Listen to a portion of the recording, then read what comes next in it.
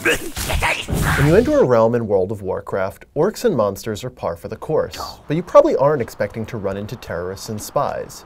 They're there though, at least the spies are. This revelation comes from Edward Snowden's documents. It sounds like a plot point in a different video game, but in actuality, NSA surveillance is happening inside massively multiplayer online games like World of Warcraft and Second Life. With millions of users logged on daily, the agency worried that terrorists could use the game to plot attacks and launder money. Washington correspondent Mark Mazzetti reported on the effort with ProPublica's Justin Elliott in New York. They met to talk about their findings, appropriately, in the Shaanxi training grounds of World of Warcraft. Hi, Justin. Hi, Mark. Mark's in-game avatar is that muscular panda with the daggers, and Justin is the svelte one with the red hair. These chat features in the game were what Western intelligence agencies were so worried about. The idea was that terrorists or criminals would use fake names in the game and sort of in-game lingo to plan attacks.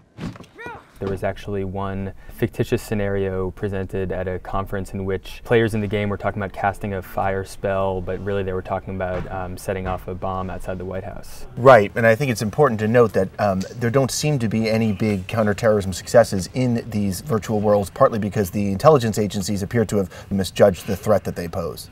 And I talked to a lot of experts asking whether these fears about terrorist attacks being planned in the games were ever borne out, and no one could come up with any, at least public examples of that happening. One of the concerns had been the fact that these games have virtual currencies. The idea was that it could be used to launder actually real world money. That was at least the fear. But actually the money transactions in Second Life and World of Warcraft are one of the things that the companies monitor pretty closely because of the very concerns about of fraud.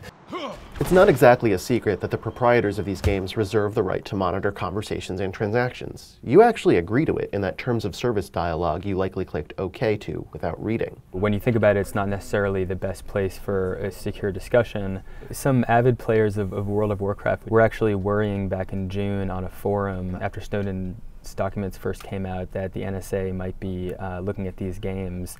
And so it turns out that we know from some of the Snowden documents that the NSA was collecting various types of data from World of Warcraft.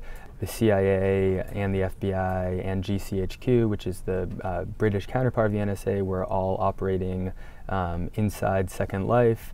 You wonder, walking around, whether other avatars, are they spies working for the CIA or GCHQ? At the end of the day, we really don't know how many people we encounter in virtual worlds are earnest gamers, possible spies, terrorists, or other procrastinating reporters.